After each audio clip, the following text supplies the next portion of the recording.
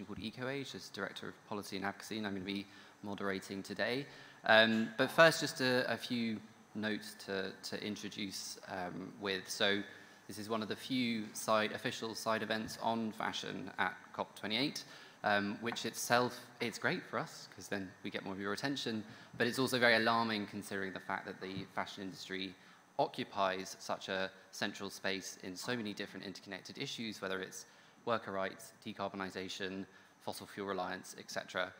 The industry as a whole, although data is very, very unreliable, is the equivalent of more than the global aviation industry, and yet there is so much more attention on those kind of industries. So it's really fantastic to be able to convene this panel today, and particularly to have such a strong focus on garment workers and a just transition, because the fashion industry, more than any other, is a people-centered industry. Supply chains are made of people and not machines, but it is also an industry that is heavily, heavily reliant on fossil fuels, both in terms of energy and in terms of materials. So I head up a campaign called the Fossil Fuel Fashion Campaign at EcoAge, and have done several years' worth of research on looking into that reliance on fossil fuels from the industry. A lot of people are unaware of the fact that most of us are wearing oil and gas every day in the form of synthetic materials, but also that whether natural or synthetic, most materials, most garments and footwear are made with fossil fuels within the supply chain. And so this sprint down the runway, to use a fashion term that we've got to do by 2030 in order to massively decarbonize the industry in terms of materials and in terms of supply chain emissions, has to be led by people within the supply chain and not leave them behind. So we're here to discuss just that, what a just transition in the fashion supply chain looks like, with our panel of experts here. And we will kick off with a presentation from Fashion Revolution from Delphine Williot. Hi everyone, thank you so much for joining us today. I'm Delphine Williot. I'm the Policy and Campaigns Manager for Fashion Revolution. We're the world's largest activism movement within the fashion industry. I just wanted to kick off this session by talking about our annual research called the Fashion Transparency Index, which reviews and ranks 250 of the world's largest brands and retailers, looking at what they disclose on their human rights and environmental policies, practices, and impacts. So if you would like more information about our research, feel free to scan the QR code. So what is the impact of our report? So ultimately, we are pushing for transparency, not just for transparency's sake, but because we know that transparency leads to more accountability.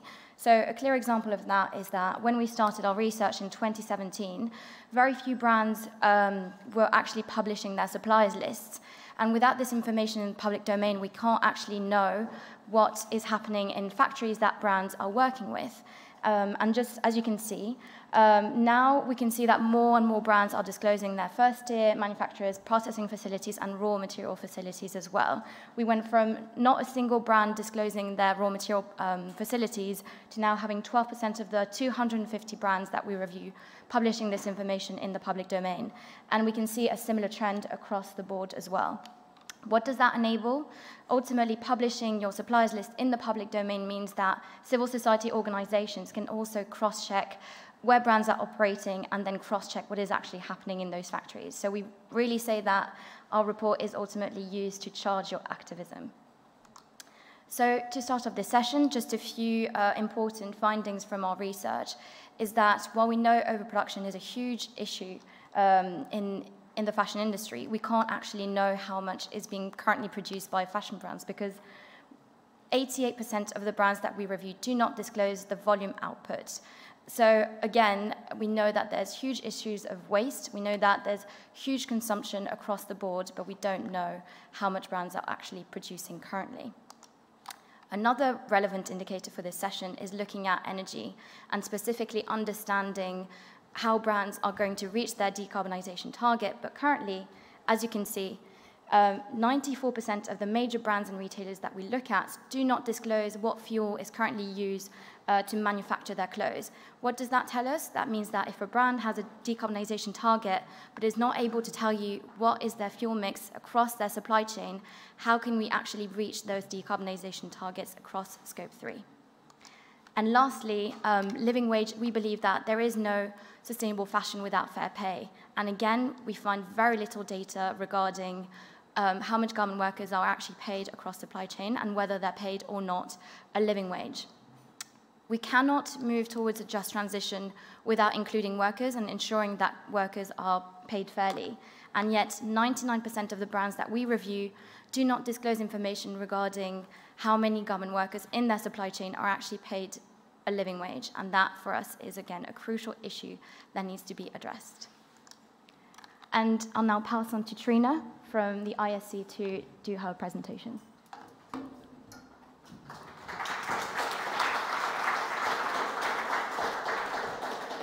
Thank you, Delphine, so much. Well, thank you all for being here. We're really excited to share our work. We have a great group of NGOs here with us. I'll tell you a little bit about the Institute for Sustainable Communities. We are active globally. Right now, we have active programs throughout Asia and the United States, and our mission is to accelerate equitable climate change solutions. So we work on resiliency, mitigation, and adaptation with very human-centered approaches. And so we do this by working with local communities. When we enter communities, we do a needs wants assessment to understand their needs. Oftentimes they know the solutions to the impacts of climate change that they're suffering. And so we provide technical assistance and capacity building in order to realize those solutions. So to tell you a bit about our work, it's 100% anchored in communities. That is the foci of all of the work that we do. And then the sector focus we have is access to affordable and clean energy, the built environment, and then the supply chain work that I'll tell you more about. So I'll go country by country just to give you some examples, some snapshots. In Bangladesh, we've had environmental health and safety academies. We've been there since 2010. So not only looking at compliance issues like fire evacuation and how to handle hazardous chemicals, but also mental health, the rights of women, the rights of migrant workers. So we've been doing this since 2010. And then we've expanded that portfolio of work. Recently in India, we did work with smallholder cotton farmers. India is the largest exporter of cotton in the world. However, it's very water inefficient to grow cotton in India. So we worked with the smallholder farmers in how to do so in a way that was less water intensive. It also reduced GHG emissions. It increased the soil health and also the yields.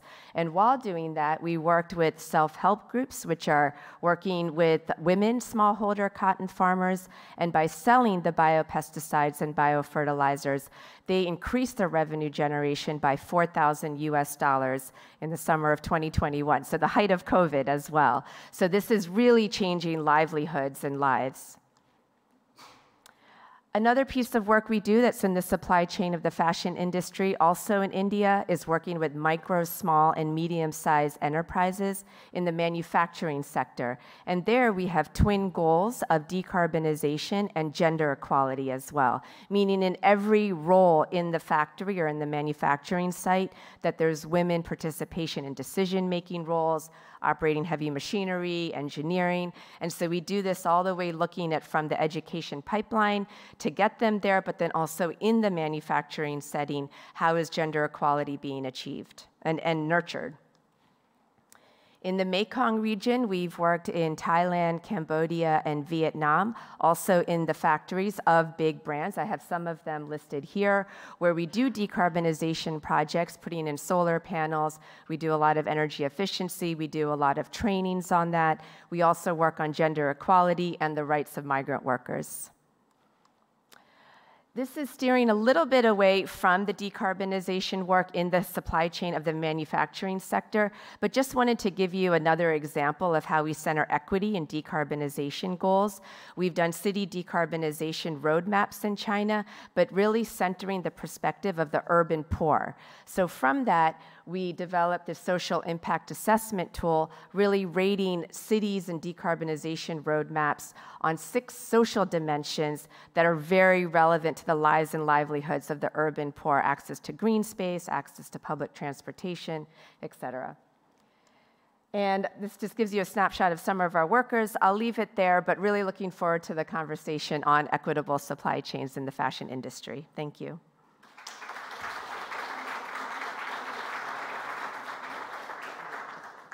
Thank you, Trina. So we'll now dive into the panel. As you see our panelists here, we've got 2 panelists online as well. So I wanted to just kick it off with the panel, both in the room and online, with a simple question. What is a just transition and how is it connected to fashion supply chain? When you start, if you could just introduce your name and where you work, Liv. Hi, everyone. Thank you for coming. So my name is Liv Simpliciano, and I am the Policy and Research Manager at Fashion Revolution. So what is a just transition? So garment workers' time, coupled with poverty pay, subsidizes the cheap prices consumers pay, whilst major fashion brands retain maximum profits and externalize their emissions in garment-producing countries. Just transition is about a fair, equitable phase-out of fossil fuels that must put at the forefront the most marginalized individuals across the supply chain. It is about course correction, justice in dismantling the status quo of the fashion industry and breaking cycles of abusive power imbalances. Human rights are not for sale. Root causes of inequity must be addressed to enable meaningful climate action. Solutions must be informed by affected stakeholders who hold important context to enable equitable decision-making. And I'll pass it on to my next panelist. Well, I already got the stage for a bit, so I'll keep it brief. But basically, a just transition is centering the human-centered approach for decarbonization. So really, the rights and the agencies of workers, we work with the factories, in the regions. So really working with, from their perspective on what equitable decarbonization solutions are. And Ruth, if we just go online for Saqib first. Saqib, are you there? Yeah, I'm here. My name is Saqib. I'm just working in a vertical integration supplier textile company. It's one of the leading textile company in Pakistan. And here we are responsible for the sustainable business practices, and we have done some remarkable things I will show you later on. And then we also ensuring some of the sustainable initiative in the company to decarbonize our supply chain and also the factory at the moment. Great, thanks, Saqib. And what is a just transition, and how is it connected to fashion supply chains? In a couple of sentences from you. Yeah, it's very important for everyone at the moment because it's a collaborative challenge for everyone, and if we want to stay in a global market, we have to comply with the requirements. So this is important for us, for also the generation to come. And then if we are not able to fulfill all these requirements, it's also difficult to stay in a global market. And also, it's also difficult for us to protect our environment in future. Great, thank you so much. And next, Ruth. Hi, everyone. My name is Ruth MacGilp, and I'm the Fashion Campaign Manager at Action Speaks Louder. We're a not-for-profit organisation working to hold corporations accountable to their climate promises and to close the do-say gap between promises and action. For me, it's important to frame the just transition conversation in the climate crisis that we're all in. Some research from Business of Fashion came out the other day saying that 52% of global apparel exports are from climate vulnerable regions, highly climate vulnerable regions. So it's not just about the dependencies that fashion brands have on their supply chain, but also the impacts that their work is having on the local communities in that area. So when we talk about just transition, it needs to be about bringing not just the suppliers and the workers, but also the local communities around the factories that are impacted by coal burning, biomass burning, fabric waste burning, and general impacts of climate change, extreme heat, flooding, etc. So it's not just about switching location to somewhere with a cleaner grid, for example, but about bringing the supply chain along with us on the decarbonization journey. Great. So, Sweeney, what is the just transition? How is it connected to fashion supply chains? Thank you so much, George. And my name is Sweeney Binsari. I work for Solidaridad. Solidaridad is an international civil society organization. We work in over 50 countries, and we work with smallholder farmers. So for us, a just transition is reclaiming sustainability. What do we mean by that? I think when in the context of smallholders, we want to bring back sustainability to the small-scale holder farmer. When Trina and Delphine were presenting, they mentioned raw materials from natural resources. And when you're talking about a small-scale farmer, by the time you are seeing the product you're wearing, there's a producer somewhere who has produced it. So when we say reclaiming sustainability and bringing sustainability back to its owners, we mean that worker, that farm worker, that cotton producer somewhere who's producing that cotton that essentially ends up as a dress you're wearing, as a coat you're wearing, and then moving on swiftly. And why we are saying we are reclaiming this part of sustainability is because our studies show that what comes back in terms of income for this smallholder farmer is between 4 to 7% once the dress is sold. Yeah?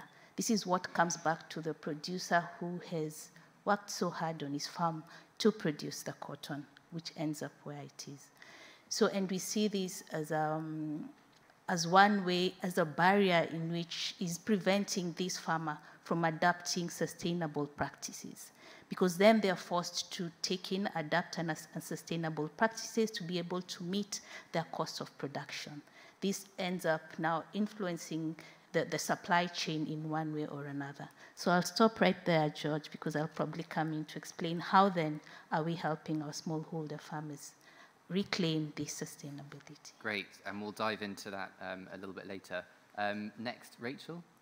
Yeah, hi. My name is Rachel Kitchen. I'm a senior corporate climate campaigner at Stand.Earth. Stand.Earth is a primarily North American corporate climate campaigning organization pushing brands, fashion brands, to go further, to go faster when it comes to decarbonisation and fossil fuel phase out. And I mean, for me, a just transition is really about acknowledging that long-standing inequities exist and that moving forward, these need to be addressed and rights need to be respected and benefits need to be shared. And the issues that we're also aware of in fashion supply chains when it comes to climate and when it comes to social inequality are fundamentally interconnected. As George said earlier, the supply chain's made up of people, and that means that the only way to achieve a rapid phase out of fossil fuels is by ensuring that those people are actively included, consulted, and compensated for their work. In order to ensure a just transition, brands, Stand.Earth feels that brands have a responsibility to actively include all impacted groups, including the manufacturers and workers, as well as local CSOs and interest groups. Thank you so much, Rachel. And finally, in the introductions, we'll go to Kim van der Weerd on the line.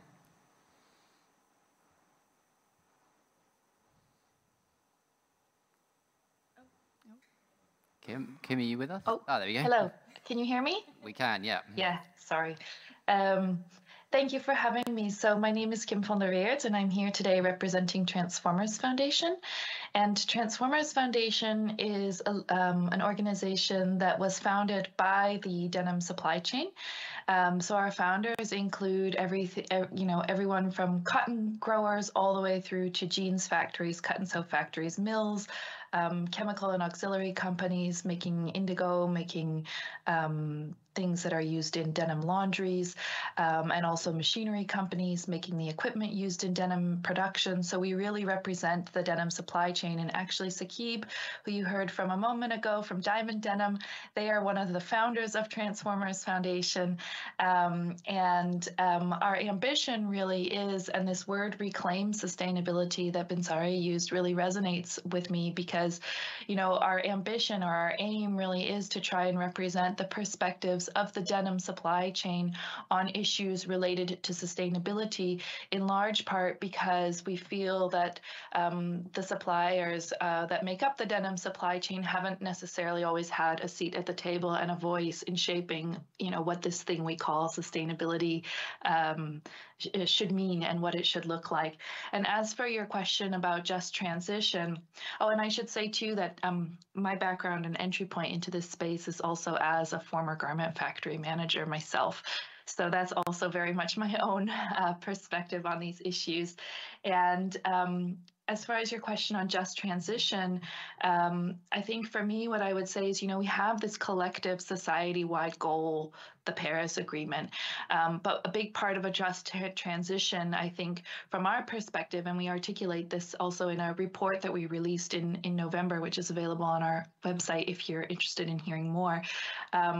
But it's an approach to figuring out how do we take this collective society-wide goal and translate it into sort of company-specific goals, and how do we sort of assign responsibility for that? In other words, who should do how much? And in answering that question, who should do how much, we have to take equity into account. And I think that the sector's current approach to this who should do how much question doesn't take equity into account enough. And specifically what I mean by that is that companies in the global north should do more. And I think the other point that for us would be very important from a just transition perspective is that, we have to sort of look at decoupling who should do how much from who pays, because at the moment there's an assumption, I think, that because most of the work has to happen in the supply chain, that it is also the supply chain who will foot the bill for decarbonization, and that that actually, just because the work needs to happen in a particular place or in a particular location should not mean that they're also responsible for footing the bill. And by footing the bill, I mean assuming the project risk, the credit risk, taking on the debt. And finally, I think the other point that's really important to us is, which I spoke to a moment ago, is who actually has a seat at the table in deciding, what this thing we call climate action actually looks like. Because I think if you were to ask a lot of denim producers, they wouldn't focus only on decarbonization, which tends to be, what gets talked about in these types of settings, but they would also want to be talking about adaptation and resilience, because, they're operating in some of the places most vulnerable to climate change, and also directly employ some of the people most vulnerable to climate change. And the fact that, this whole conversation around climate action has become synonymous with decarbonization is, I think, symptomatic of who has had a seat at the table in terms of figuring out what the sector's approach should be. Thank you so much, Kim. I think absolutely central to the conversation, who pays and how fast and who decides are three things that we're going to be talking about at this panel. And within the context of COP as well, there's been a major announcement by Bestseller and H&M for renewables funding in Bangladesh. And, that is a pilot project, and it is against the context of Shein also going towards their IPO. So we also have to keep in mind the idea about balance, what are the odds we're fighting against? And I think the reason we have, we're so lucky with this panel is that we have suppliers in the room and people with supply chain experience. So I want to go to Saqib first. From your experience as a supplier, from a supplier perspective, what do you feel are the main barriers to actual decarbonisation?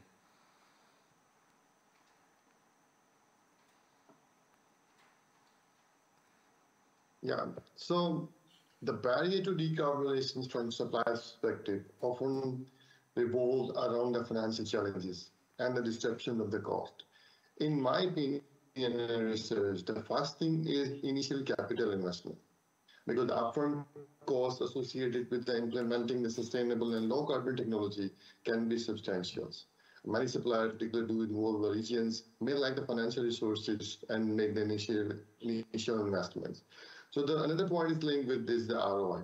Sometimes the project that we initiative have long-term ROI or sometimes no ROI. So the supplier may hesitate to invest in decarbonizations if they are uncertain about the returns on investments over the long-term periods. So we need to look at the project that can have a actual ROI, they can support the sustainable business practices in the regions. And another point is linked with the complex supply chains. Since we are vertically integrated, so we have hundreds of suppliers who are engaged family with buying the raw materials. So the fashion supply chains are often complex and involve numerous stakeholders. So getting the information from them to make them align according to legislation and other requirements is a bit complicated at the moment. And coordinating effort decarbonizations across the supply chains can be a challenging for everyone, especially since in the past only the first year was being looked after by the brands and other requirements, but at the moment everyone is going to ensure from where the raw material is coming from and how we are going to ensure according to the sustainability requirements. Another thing is the market pressures and the competition that we have now. Since, as Kim already mentioned, that we have recently launched one report and we have mentioned all the legislation that's supposed to come in future and whatever the challenge we're going to have in future, that must be addressed now to overcome and also to establish a proper business models that can work with a global market. So these kind of pressures, supplier may be concerned about losing competitiveness, and it raises the sustainable standard individually. It will be more complicated for everyone. So a level playing field is essential for everyone industry-wide initiative to regulate and can be addressed the concerns. Another last point from my side is the green financing. Limited access to the green financing options can be a hinder to support a sustainable initiative. And government financial institutions could play a crucial role in providing accessible and affordable green financing and development. I just want to give one example here. As I mentioned, we are vertically integrated, and the requirement of the power consumption is around 15 megawatt in our premises, and we have recently had a 4.2 megawatt project just to ensure the decarbonization in the facility, and we spent $2 million for getting the fund from the bank. These $2 million, it took 6 to 8 months to convince the bank, and at the same time we have some limitation from the government because government allotted some of the fund allocations to the banks, so bank cannot go beyond that limit. So it was very difficult for us to find the bank, and luckily we found one of them, and then we went for the 4.2 megawatt project in the same premises to ensure to reduce the carbon emissions. And just want to share one figure here. The last year we reduced 21% of carbon emissions in terms of the normalized value. So we are willing to do, and this kind of financing we are looking for. This 4.2 megawatt can only cover at the moment 30% of the carbon emissions, 30% of our power requirements. So we are going to expand it, and we are expecting to have 60 to 70% of the carbon emission from the same area. But the problem is who is going to pay for it, as the same question we are mentioning in the report. So everything is interlinked with this. And so, I think your process and the product. Yeah. Sorry, Sakib, I was just going to jump then to, because on the sustainable. Sorry, Sakib, we've got a bit of a lag here. I don't mean to interrupt you. I just want to jump to Ruth, actually, because when we're talking about green financing in this context, there is a lot of financing going into potentially some of the wrong solutions, and we do need to have a clear-headed view about what money needs to shift into the right solutions. And Ruth's in a brilliant position with Action Speaks Louder in terms of corporate campaigning and corporate accountability to really kind of call some of that out and to hopefully help the industry to course correct and open up green financing for the right kind of solutions. Yeah, thanks, George. So, firstly, we have to keep remembering that it's not just what fabrics are made from, but how they're made. And it's not necessarily a false solution to be focusing on sustainable materials, but we need to look at where the impacts are and put our effort and our financing into supporting suppliers to reduce the impacts where they're felt most, which in the majority of cases is in tier 2 material processing. In terms of false solutions that we see brands putting their bets on in order to reduce their emissions, a huge problem is the reliance on RECs, renewable energy credits, and carbon offsetting. And the problem with both of these, I would deem false solutions, is it's flawed accounting, because as you know, the general COP conference is reminding us, we need to triple renewable energy capacity by 2030 in order to meet the goals of the Paris Agreement.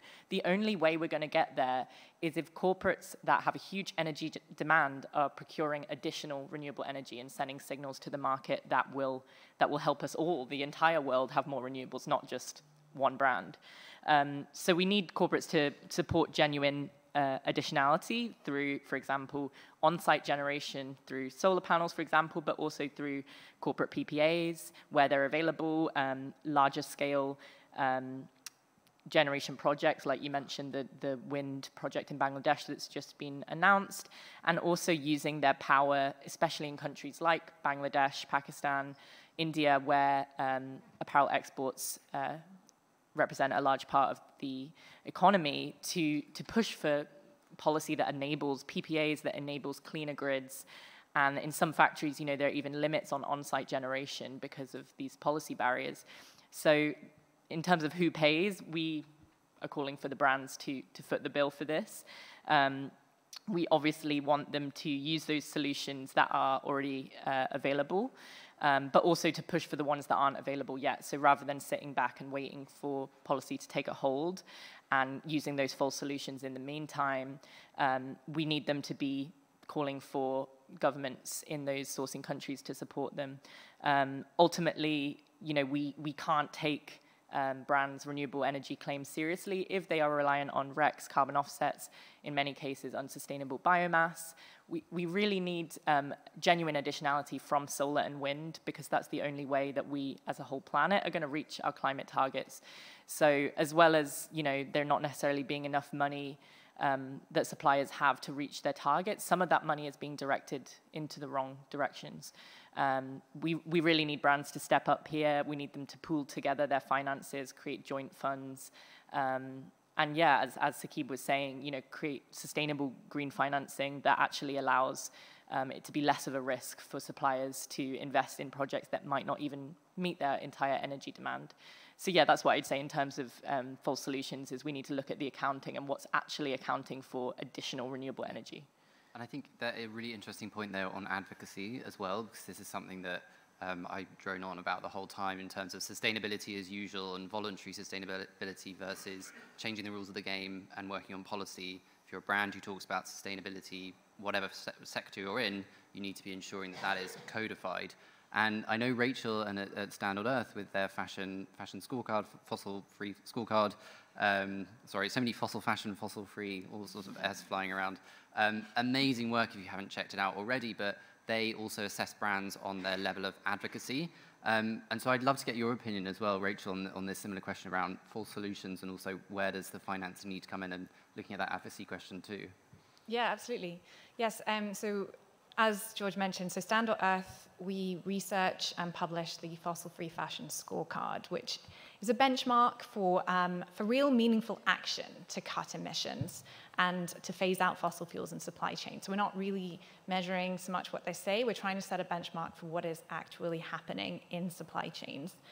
And we really emphasize in that report the need for finance, for supplier engagement, and effective advocacy to support a transition to clean, renewable energy. We know that renewable energy is overall the #1 most important way to cut emissions in the fashion sector supply chain. So it's a hugely important element, and one where brands have a huge role to play. And yeah, no, I mean, in developing and researching the scorecard, I personally spent a huge amount of time going through brands' sustainability reporting, impact reporting. So we do get a sense of kind of emerging false solutions or emerging narratives that are coming through. And I would say that one that we have seen coming in the last couple of years is part of the push, the really important push to phase out on-site coal burning in Tier 2, particularly manufacturing. And that's really through brands promoting the use of biomass burning as an alternative to coal. And Stand, along with kind of other CSOs in the environmental and human rights community, believe that biomass should not be treated as a renewable energy source. The #1 source of biomass is wood pellets, has a significant impact on deforestation. And the increased use of biomass boilers at any kind of scale can pose a threat to the climate, to ecosystems, and to human health, as biomass burning has significant emissions and significant air pollution impacts, as well as potentially impacts on land, water, and other resources. And we're also concerned that a shift towards biomass boilers, which have a lifespan of 20, 30 years, ultimately threatens that necessary onward transition to electrification, to clean renewable energy. And we believe that brands, in this space, if they're considering biomass, have a responsibility to prove that due diligence has been respected and that they must disclose a robust plan for transitioning to renewable energy and beyond burning. And I think that this is where this investment is being misdirected. There's potentially huge investment, capital investment going into buying biomass boilers, which are then in place for a very long time. So, what we need to see from the sector is, from brands, is investment in those long-term decarbonisation solutions, and not just kind of a quick fix, which will reduce your Scope 3 number, but ultimately can have potentially harmful impacts. So brands should really be investing in transitioning their supply chain towards electrification, towards energy efficiency, so investing that money in clean processes, and as well as kind of in the long term supporting the greening of electricity supply through that advocacy, through that direct investment that we're seeing coming through this H&M bestseller announcement. And to answer your question around advocacy is one of our criteria in the scorecard. And there are a few brands really leading on the question of advocacy, and many, many more who are stepping back and allowing those leaders to really take their voices and be the only ones kind of present in the space. We need many more brands to accept that they have a voice, they have power, purchasing power, and real kind of potential to impact policy in a positive way, and for them to really use their voice and engage more actively in that space. And I want to go to Kim online, because I know you have a slightly different opinion in terms of who should be responsible and who should be paying for decarbonisation. Sure. Okay, you can hear me, right? Yeah. So I guess what I would say is that, in terms of fall solutions, one of the things that came out very strongly in the research for our report that I mentioned in the introduction is that we need to be looking at where we refer to it in the report as sort of the opportunity space. Where's the opportunity space for reducing emissions? And what we heard very strongly from the denim suppliers that we spoke to in doing the research for that report is that the opportunity space is very, very contextual. And just because the emissions are, the bulk of the emissions are in a given part of the supply chain, say, the mills, doesn't necessarily mean that that's where the opportunity space is. Sometimes it is, sometimes it isn't. And what the denim suppliers that we spoke to shared with us was that there are so many contextual layers that impact this opportunity space. Are they operating in a place where they have access to renewables through the grid? Well, in most denim production countries, no, they don't have very much access to renewables through the grid. So if they don't have access to renewables through the grid, are they able to generate their own sources of renewable electricity? And here I speak only about electricity. And here as well, there are different sort of contextual factors that would shape that opportunity space. How much space do they have for solar panels? We talked to some people who had looked at setting up, wind farms. What were the building codes in the places where they were operating, and was that actually possible? How much sunlight are they getting in a given day? Because that also is highly contextual. And then what we also heard, and Saqib spoke to this as well. Some of them were in places where they could set up power purchase agreements. Some of them were not. If they were not able to generate their own renewable sources of electricity, this would would be maybe one of the options or levers that they might have, and the extent to which that was available was also highly contextual. But also, from an optimization perspective, not only looking at switching to renewable energy sources, but just using less. Here too, what people said to us is that there's sort of a perception that this is a supplier's private business, but in fact, what many of the denim suppliers that we spoke to said to us was that even things like the availability of the engineering skills, the mechanical engineering skills in a country impact the extent to which you might be able to optimize your sources, or duty rates and the cost of importing better machinery, and so they sort of, how I would describe it is what we heard was sort of layer upon layer of contextual factors that impact this opportunity space. And what that means is that really what we need to be doing, I think, is instead of looking at sort of a one-size-fits-all approach, or looking at sort of blanket statements or positions or solutions, we need to be looking at what makes sense in a given location, given what's possible and what's feasible for that producer, in that not only location but at that tier, and that.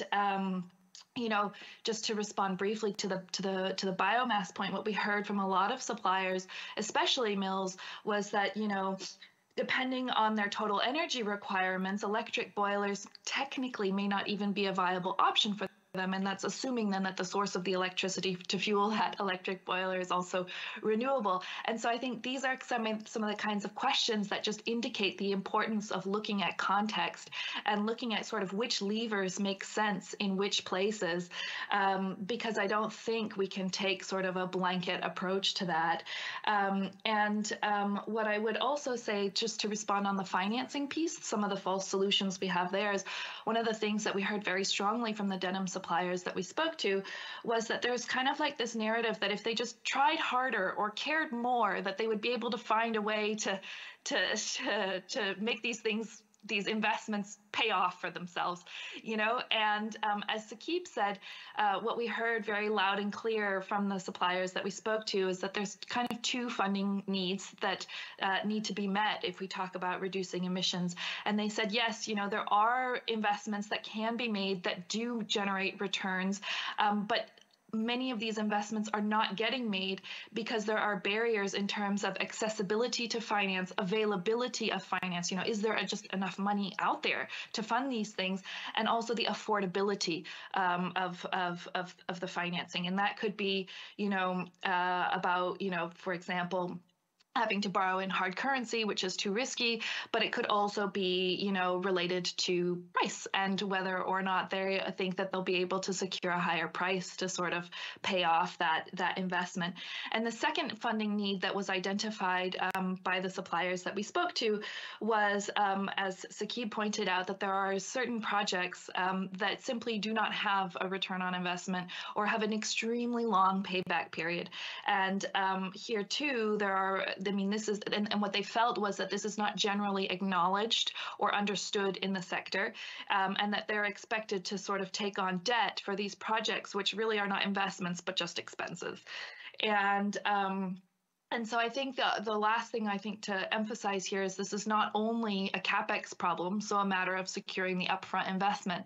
It is also an OpEx problem, because many of these solutions also increase a factory's operating expenses, and that means that even if a factory might be able to secure the upfront financing that they need, if it increases your operating expenses, you also need a higher price to be able to cover that additional expense. And so, there are a number of solutions out there that, like there's, including things that have been announced this week, which are certainly important pieces of the puzzle. But I think that from our perspective, the point that we would emphasize is that, we have to also, in addition to the solutions that we have out there, be looking beyond debt. We have to be looking at solutions that address both of these funding needs. We have to be talking about this both as a CapEx and an OpEx issue. And we have to sort of let go of this, I think, implicit belief that we hold, which is that all of these investments are going to make a factory money, and that's therefore, why wouldn't they do them? Thank you, Kim. And I think, you know, we've got a picture here of just how complicated it is from a supplier perspective. It's so context specific and it needs such a level of engagement, as you said, that's informed and even led by suppliers and then hopefully paid for by the brands. And then in terms of that kind of transparency and accountability piece, obviously Fashion Revolution are leading the charge in this with their Fashion Transparency Index, amazing research, and also holding brands to account. And yeah, I'd just like Liv to give you an opportunity to talk about that a bit. Sure, thank you. I feel like this is going to be a break in the programming, a commercial break, just to talk and address about the root causes and power imbalances in the fashion industry. So for me, accountable, meaningful transparency helps to address the root causes of injustice, inequity, and inaction. Information that ultimately helps to disrupt the status quo. It is well known that brands' purchasing practices are key enablers of good working conditions in their supplier facilities. Yet brands continue to drive inequalities through unfair purchasing practices, which form the backbone of the fashion industry. Unfair purchasing practices include things like canceling and delaying orders, refusing to pay for orders, demanding discounts, sudden changes in order volumes, and paying for orders very late. Evidence continues to mount that major fashion brands engage in practices which are volatile and abusive towards their suppliers. Delphine talked a little bit about the Fashion Transparency Index earlier, but some of our findings also show that major brands are working on unfair terms with their suppliers. So for example, just 12% of the 250 brands we review disclose a responsible purchasing code of conduct.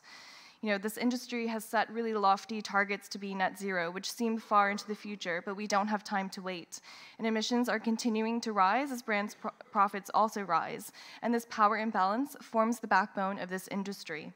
Suppliers need to have some reassurance and trust from their brand partners that they will not abandon them, and brands must share this financial risk. So when it comes to basic transparency on how brands are performing on their climate targets, again, there's an immense lack of transparency. Something like less than a third of the brands that we review disclose how they are progressing on their science-based targets. So aggressive actions on climate are impeded by this lack of transparency because it inhibits the true scale of the problem and it obscures where the greatest responsibility for action lies. Fashion brands, as we know, must lead the clean energy transition based on their powerful purchasing power in their sourcing countries and leverage this to deliver real renewable energy capacity. So at COP this week, we've published a list of demands for the fashion industry and for policymakers as well. So just to give you on what those demands are, we are demanding brands disclose their fuel mix by country, as it enables a deeper understanding on major fashion brands' reliance on fossil fuels and where action is needed most. We are demanding to see a detailed breakdown of renewable energy procurement type, so broken down as, you know, the percentage coming from self-generation, purchasing power agreements, contracts with suppliers, unbundled EACs, and passive claims. We need to see a full breakdown of how they are generating renewable electricity. So we know that globally we need to triple renewable energy capacity through largely wind and solar by 2030 and corporate procurement needs to support this genuine additionality. So transparency on brands' procurement strategies allows for an understanding of where greatest efforts are needed, not so that major fashion brands can move production elsewhere where renewable electricity is more available, but so that they can use their purchasing power to grow availability of this renewable electricity. Purchasing power is a measure of responsibility. So finally, purchasing practices and power to policy influence pipeline. I know that's a lot to say, but it's really important that major fashion brands help develop the legislative ecosystem in garment-producing countries required to grow availability of and capacity of renewable electricity. So this is all about addressing root causes of inequity and realizing that major fashion brands have immense power and responsibility to not abandon their suppliers because of climate crisis, but recognize that their wealth and success has built on the extraction of their resources and labor and so on and so forth. So this is really about a question of justice and course correction. Thank you, Liv. I think it's such an important dynamic to be aware of, and the fashion industry really lays out, clearer than many others, this idea of extraction of resources and of kind of human workforce from the global south, hoarding of the profits and the products in the global north, and then reshipping the emissions and the pollution and the vast piles of waste clothing back onto the global south again. And then in terms of this kind of worker element of it and garment worker element, it's not a word we've heard that much from the kind of fashion sustainability core group present at COP, mostly represented by the brands. I want to go to you, Sweeney, to expand upon the points you went to in the introduction about what this looks like for workers on the ground and how they need to be supported. Thanks, George. I think Kim has already spoken a bit about what this worker looks like, and I would like to just, she's brought in very key food for thought questions that I would like to build upon. So I'll give you a case of Ethiopia. Ethiopia is one of our countries in which we operate, and we work with smallholder farmers, cotton producers. And you're looking at a farm worker, a producer, who is limited in terms of land. So we're already talking about very small acreage of land. But we are also bringing in issues related to low investment. So this is a farmer who essentially has low income power when it comes to it. And then now when you compound this with climate change and related aspects, you can imagine what kind of a worker or a producer we are talking about. So Kim was asking, one of the things she has asked is there enough money out there to even take up some of these decarbonization technologies you're talking about? And the answer in the context that I just brought out is no.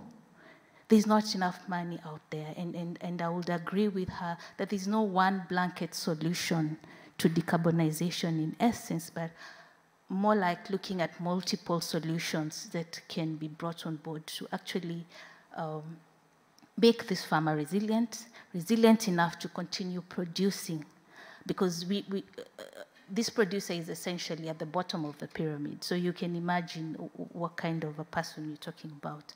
So then when you now bring in the context of what is Solidaridad, for example, doing to be able to make this producer more resilient, then you'll be looking now in the context of decarbonization. We are trying to link them to microfinance institutions to access renewable energy options in the field use. Yeah? This is the best that you can do, because this is a farmer who essentially you come and say, adopt this, it is best for the supply chain, it is good for you, but I have no source of income, so where does that leave me? So the first instant is enable them, give them access to some financial institutions that can help them to actually pick up on this, of course, combined with other things related like agronomic practices.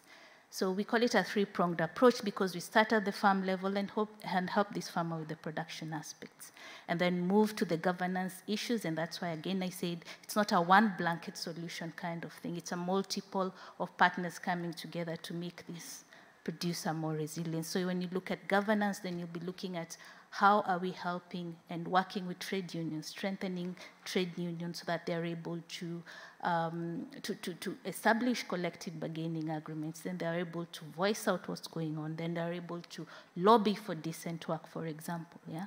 So then we have issues. Like this farmer, when we're talking about this farmer in Ethiopia, for example, talking about a workforce of about 600,000 farmers working just in the smallholder sector, farmers in the cotton producing value chain. So then, and this crop of workforce has so many women. So we're talking about social inclusion as well. How do you can talk about decent work, but when now you don't bring in the aspects that the climate change related aspect and barriers that prevent this woman from accessing these resources, then it beats logic. So essentially we look at things from that perspective. Who is this workforce, and what are these different multiple solutions, and who can we bring on board to help to make this farmer more resilient?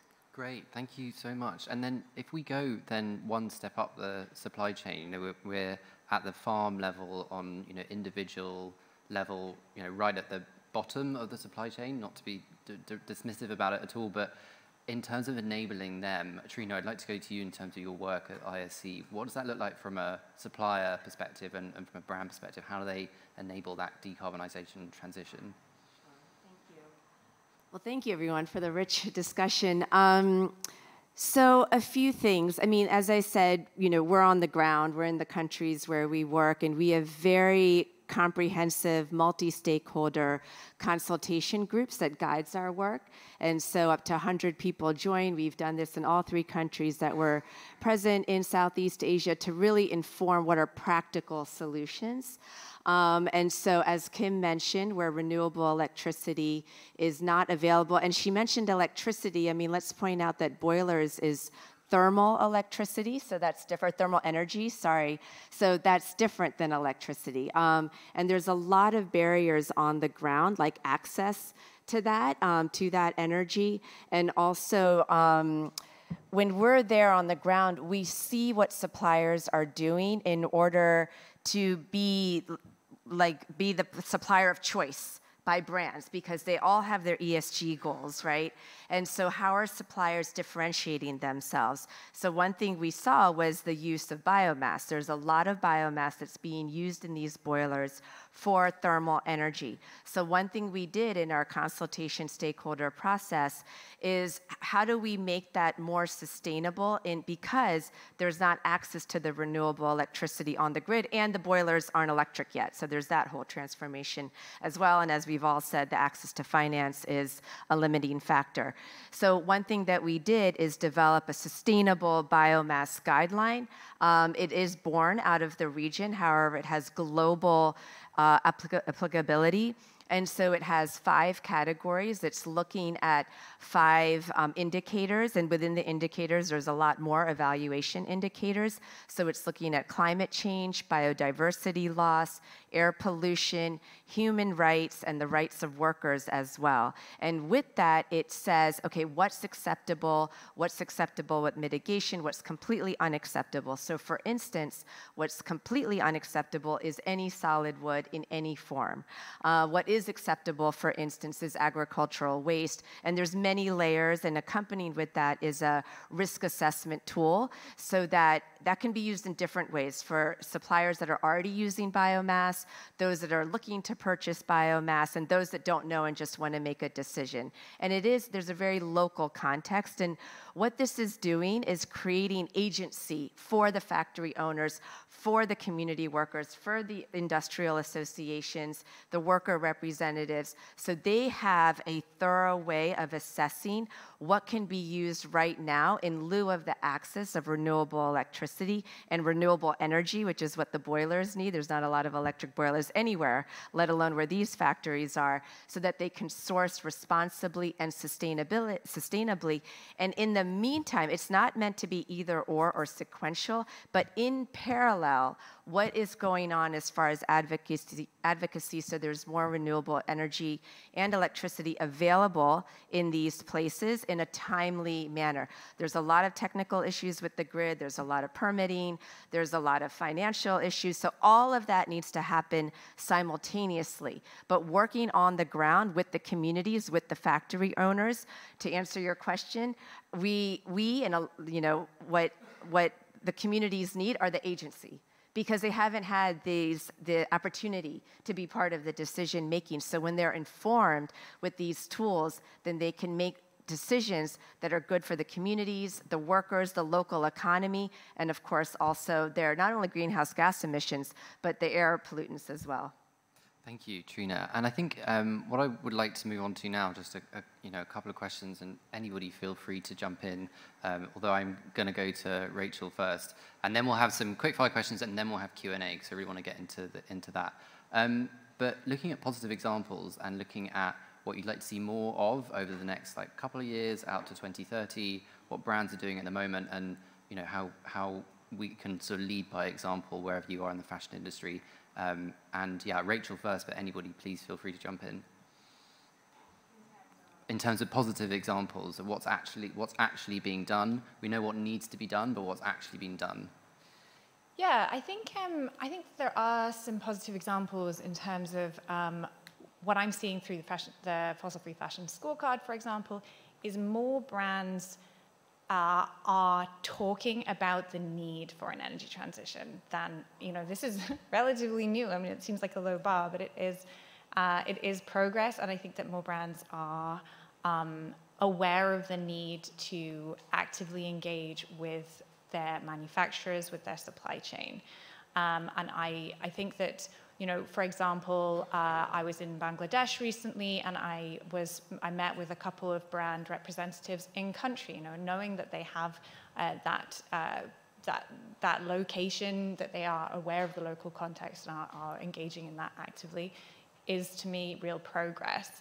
I think that we are seeing, you know, more brands who are aware, for example, of the need to engage in advocacy, and for their that they have that option. And it's relatively new, I think, for corporations to be kind of aware of their voice in the world and to be engaging in this. As I said earlier, like, a lot more need to do so. And I think, to kind of echo a few of the points we've had here, that when that advocacy, in terms of what that advocacy looks like, brands really need to be speaking to their supply chain to understand exactly what to advocate for. I think, again, from an example from Bangladesh, we were speaking with a group of manufacturers who are saying, like, you know, when it comes to sourcing solar panels, for example, we can get the solar panels, but there's one component which has an incredibly high import duty on it. And if brands could engage in an advocacy campaign to change that, that would have, that small piece, which wouldn't necessarily occur to a brand on its own, would have a significant impact. So yeah, I mean, I think that that's kind of what I'm seeing on a macro level, like. Anyone else? Good positive examples, yeah. I'd like to jump in on, I guess, positive examples of accountability, because our action speaks louder. It's all about like this do-say gap. And just briefly linking back to what Liv said about purchasing practices, it kind of occurred to me, okay, the main do-say gap is what brands are saying about sustainability versus what their sourcing and buying teams are pushing on suppliers. Because we can have, there are positive examples of one-off funds, climate funds for perhaps suppliers to access or for new technologies to scale up, but one-off funds aren't enough. We also need suppliers to have higher margins in general. But yeah, I want to talk a bit about accountability. So I guess in our conversations with brands, the main theme that comes across is, I guess, hiding behind certain voluntary schemes. For example, RE100, SBTI, Sustainable Apparel Coalition, Fashion Charter, etc. And I'm not criticizing any individual scheme, but in general, they can't be a substitute for corporate accountability and, as Liv was saying, full transparency at the business level rather than at an aggregate level, which actually makes it impossible for civil society organizations like STAN, like Solidaridad, like Action Speaks Louder and Fashion Revolution to hold them accountable. So what we need is legislation. We need robust legislation that mandates, you know, Scope 3 emissions reporting, emissions reduction targets, environmental due diligence, and as the Transformers Foundation report points out very clearly, like this idea of supplier consultation also needs to be taken into account at that legislation level, because SBTIs, for example, are included. So I'm kind of hopeful seeing developments in that space. Obviously, we've got this fossil fuel non-proliferation treaty, lots of countries joining on, and EcoAge's brilliant fossil fashion campaign is advocating from that from a sector level. We also have, you know, various corporate accountability laws in the EU and the Fashion Act in New York. Potentially in the next 5 years, with these things starting to come into account, I'm hoping the landscape changes from one of voluntary compliance to, for example, certification schemes, multi-membership platforms that are based on voluntary agreements and are often funded by the brands themselves, to one of, mandatory compliance and it being the norm that we know where brands are producing, what they're producing from, and what the impact of their production is. So that's where I would like to see more positive examples rather than individual brand announcements. Couldn't agree more.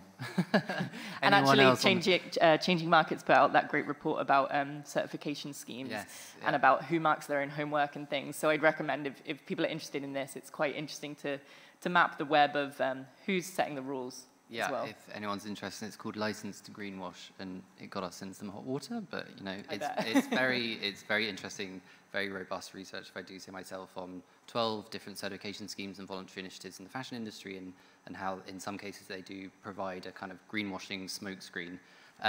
Anyone else on the positive examples? What you'd like to see more of? Yeah, happy to. Sorry, Kim. But happy to just quickly say something. So this week, it was really great to see 2 major fashion brands coming together and investing in a $100 million offshore wind energy project in Bangladesh. This is a very, very welcome step in the right direction, although it will need to undergo some pre-analysis before it's being greenlit. And it's a really welcome signal of where the industry is going, but not to bring down to a negative example. But I just really hope that, you know, while major fashion brands are investing this money into growing the capacity of renewable energy, which is absolutely needed, I do wonder how brands are supporting and enabling living wages as well.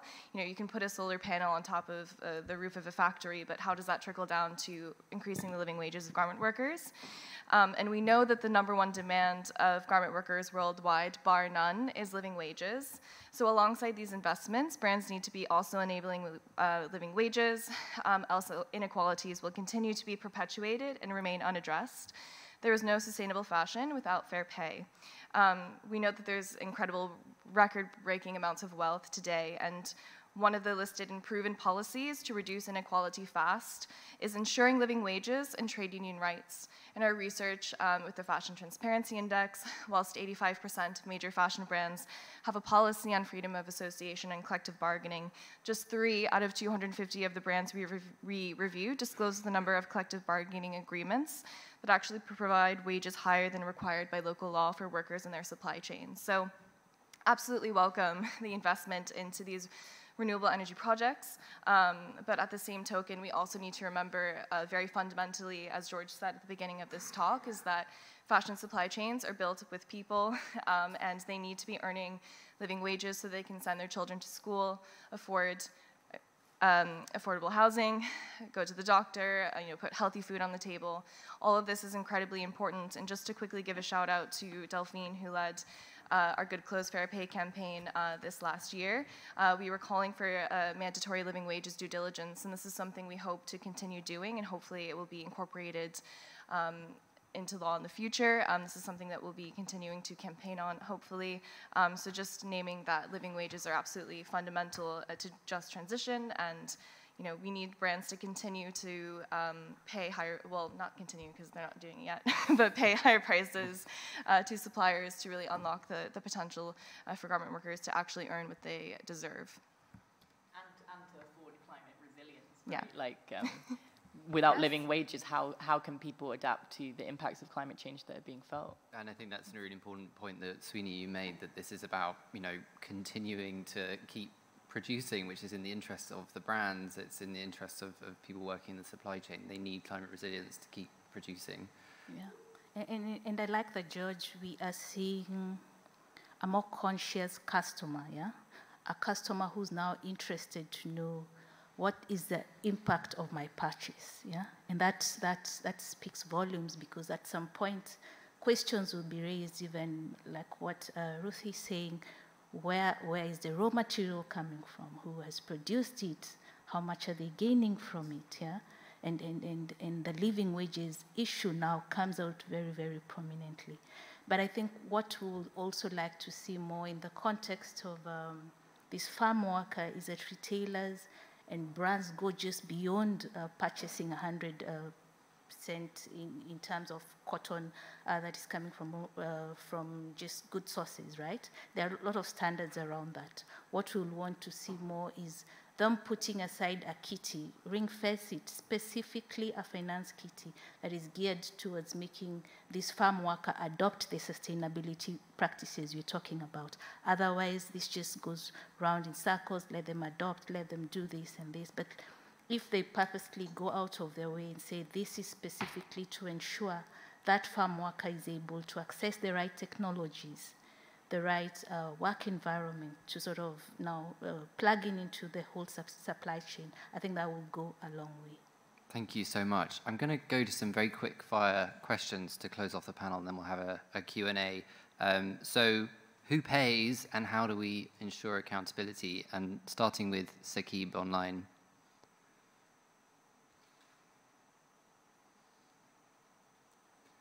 Yeah, it's a very good question, who pays? And we are looking for who will pay. At the moment, the thing is, since it's the biggest challenge for everyone, and we also share some of the examples that for us, since I'm working in a textile company from last 18 years, so I would say the average price of basic fiber good is still at $5 to $6. So that is the biggest problem. Since 18 years, I'm working in a textile company. But at the same time, whenever we were talking about the sustainable business practices and how we can produce a sustainable product, so we need to invest on a sustainable technological advancement. We need to invest on a greener energy.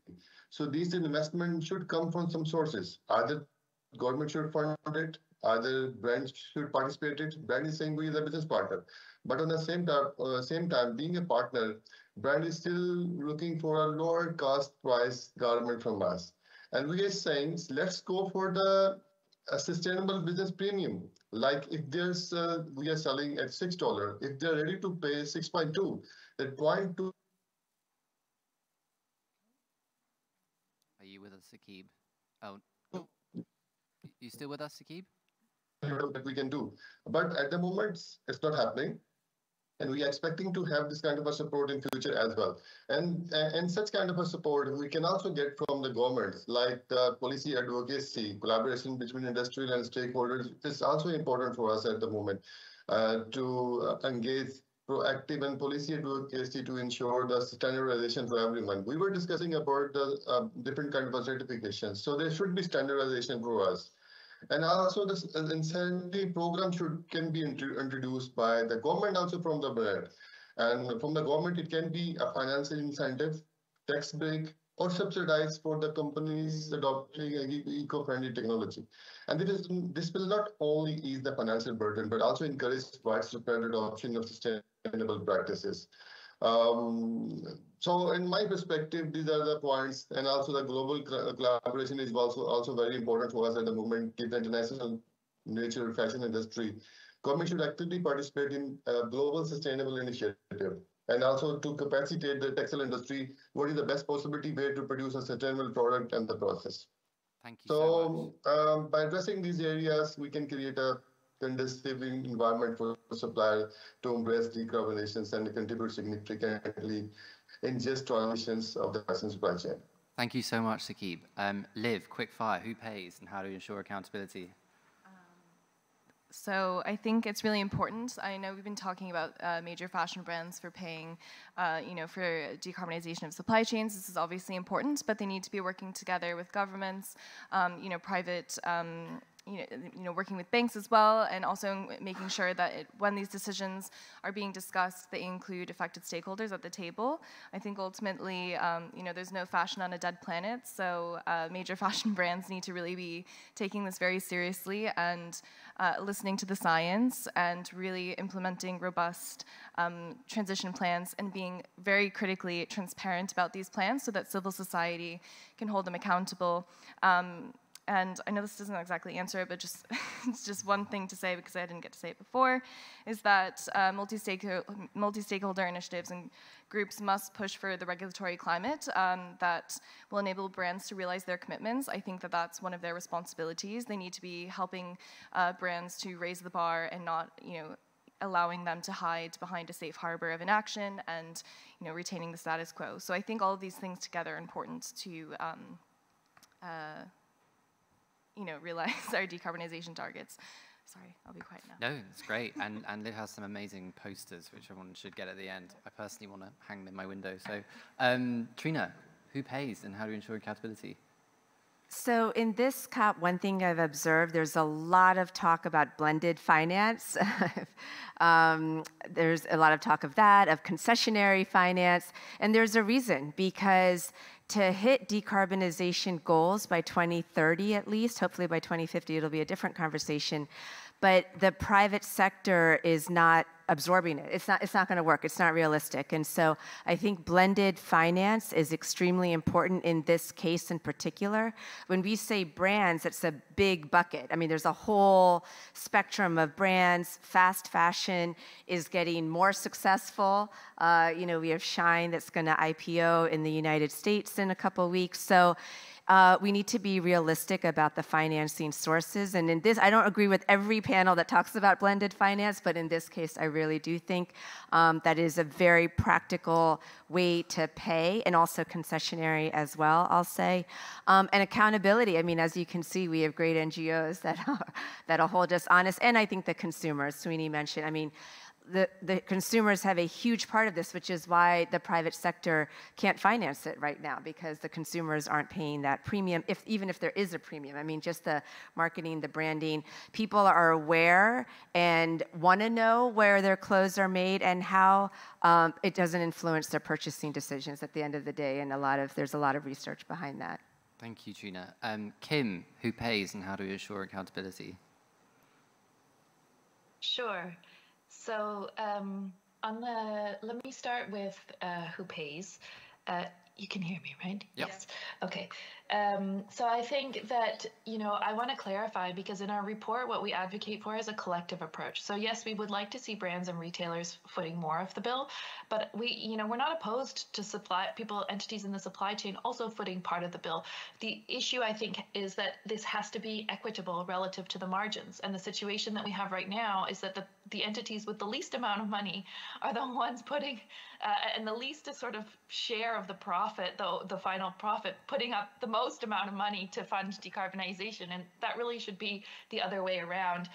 And I think that, you know, what I would say too is that there are a lot of great types of, different types of solutions that have been announced this week, but also, in the last couple of months.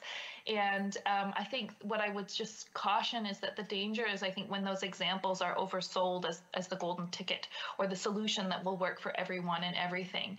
And that, yes, they are pieces of the puzzle, but that is exactly what they are. They are a piece of the puzzle. And there are a lot of other pieces of this puzzle that, frankly, we don't have financing models for yet. And actually, I'm working with a group of 7 apparel producers, not only in denim, on a white paper that will come out in Q1 of next year, looking at some of these sort of more innovative financing models for some of these other pieces of the puzzle. And on the accountability piece, and on the who pays, I hope it goes without saying, but I think that, these solutions that are debt-based, they are certainly a puzzle piece, but they cannot be sort of treated as the golden ticket or the only solution. Suppliers cannot assume debt for, financing the sector's transition. And on the accountability piece, what I would say is, I would certainly echo what Saqib said about price. And then from a legislative perspective, what I would say too is, instead of focusing so much on the target setting, I think there are ways that we could hold brands accountable besides the emphasis on target setting. For example, one of the suppliers that we spoke to in our report said, why don't we ask brands and retailers to, they report on their emissions reductions in their supply chain, and why don't we ask them to differentiate or to disaggregate how much of those emissions reductions that they're claiming actually happened without any work or input from them, that they're basically just claiming on behalf of their supply chain. How much of those emissions reductions happened with maybe some technical support or some other kind of support from the brand or retailer, and how much of those emissions actually did brands and retailers support to finance and invest in financially. And that there are ways that we could, hold brands and retailers accountable for their work in supporting their supply chains transitions by sort of just, I think, changing a little bit what we require them to report on. And my final thing, I'll be very quick, is that I think at a very high level, what I would also like to see from brands and retailers is just to have the humility to stop prescribing solutions and really thinking, listening to your supply chains, which probably also requires a sort of rethink of how our supply chains are structured in the first place. Thank you so much, Kim. In the interest of time, because I think we've well and truly answered those 2 questions, I'd love to open the floor to any Q&A. We've got 10 minutes. Right, so you first. So I'll take you and you.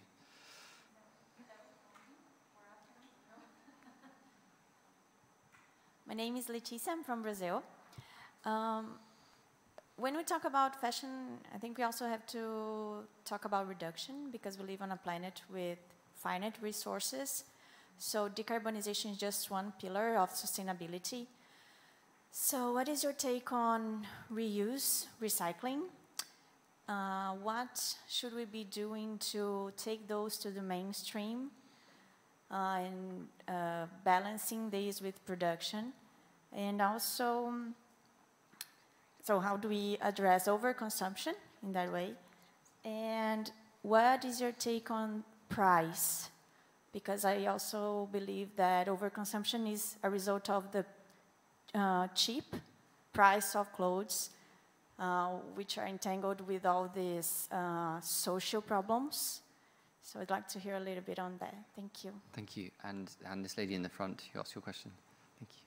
Oh, should I ask it right Yeah, now? ask him. We'll roll them into one. It kind of ties along with yours. How much do you think that we should transition fashion into evolving more into a circular economy rather than revamping the supply chain to add the production of new clothes, which is the mix of those solutions? Amazing.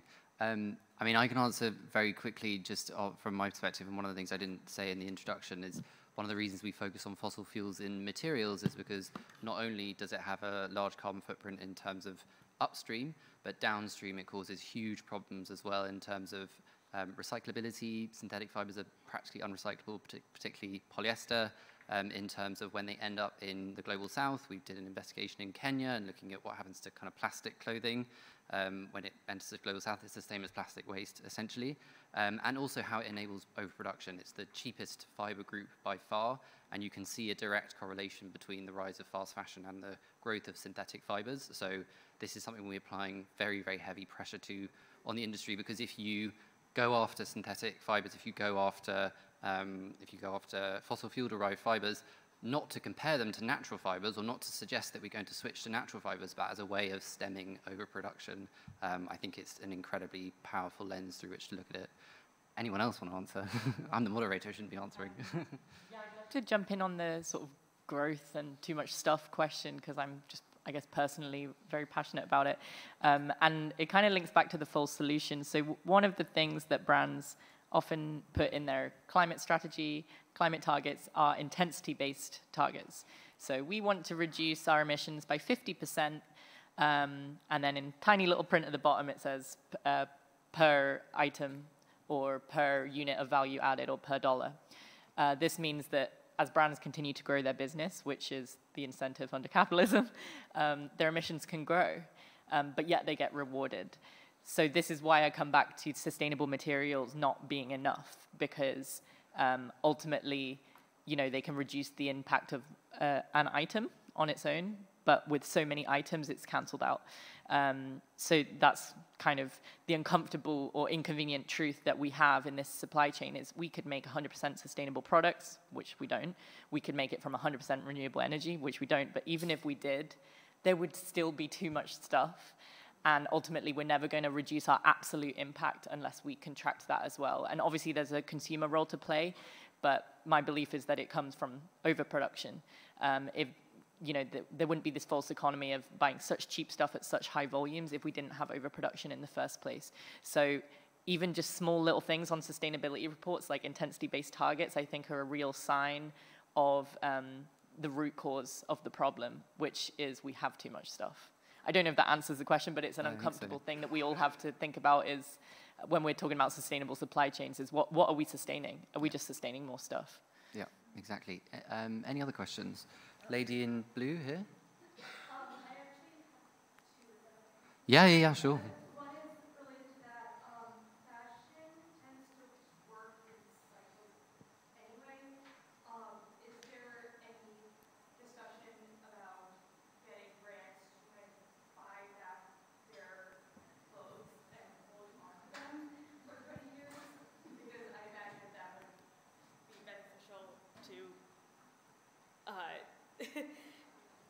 to keeping their costs relatively low because they don't have to reproduce the clothes, and also reduce the volume while also meeting the demand for, or constructed demand for more things.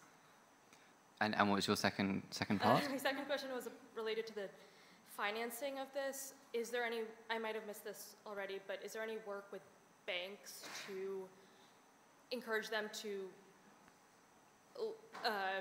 structure their loans around this sort of, this value system?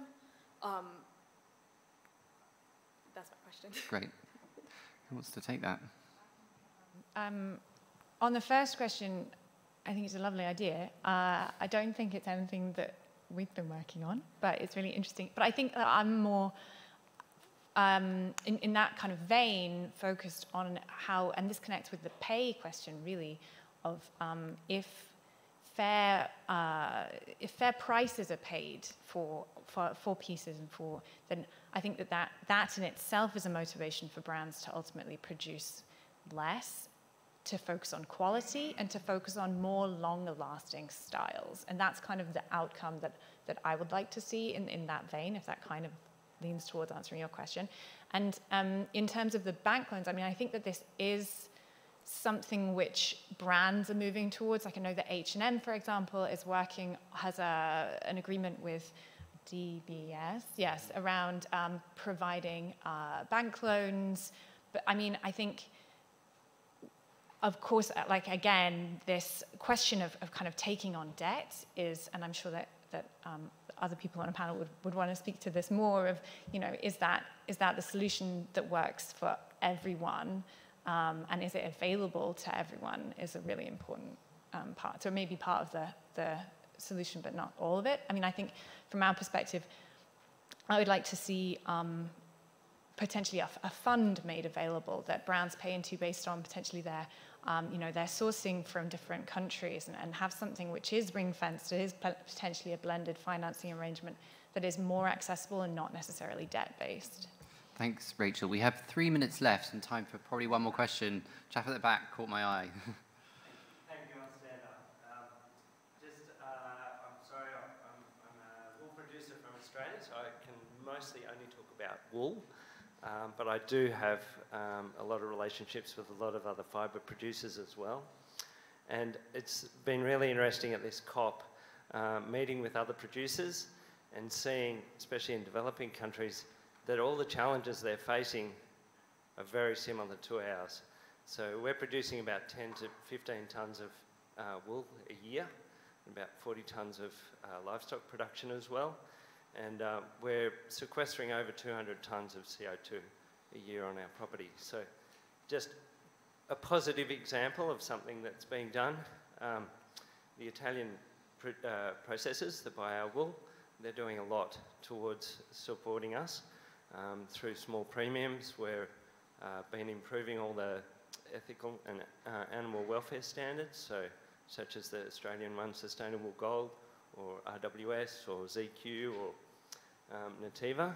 And it's been really important to us, the transparency of the supply chain. So we've got an open door policy on our property, and people can see where our wool's coming from. But it's been really important connecting through to designers. So we've got relationships now with big companies and also haute couture designers, and educating them on how and where their wool's coming from, and bringing them onto farms. So, just in the interest of time, what was the question? I just wanted to ask, you know, what is being done in terms of measuring the natural capital and measuring the emissions at the production end. I'm part of a big project, so I'm really interested whether that's being done. I'm interested in the biofuel side of things too, because we actually do a lot of agroforestry, which is... Right, 1 minute and 22 seconds, so whoever wants to answer this question. Thank you. The measurement on farm is I'm wanting to know what's being done with the measurement side of things, and emissions. Natural capital measurement, I think, is the... Yeah, and emissions on farm, on producers. Got 1 minute, so We haven't done much with respect to the measuring of the emissions. We have done that in separate value chains, including coffee, where we are now able to tell how much is being generated. But when it comes to the textile and the fashion industry, that is we are yet to have a business case that actually works in terms of carbon emissions. But I think progressively this is something that we are going to employ, seeing that it has worked in other value chains as well. I'll be sure to keep in touch. Thank you so much. We got this big red clock ticking down. I'm not sure if you can see it. I don't know what happens at the end of it. We fall through a trapdoor. But thank you so much for coming, everybody. We're going to stick around, so ask us any questions you like and enjoy the rest of COP.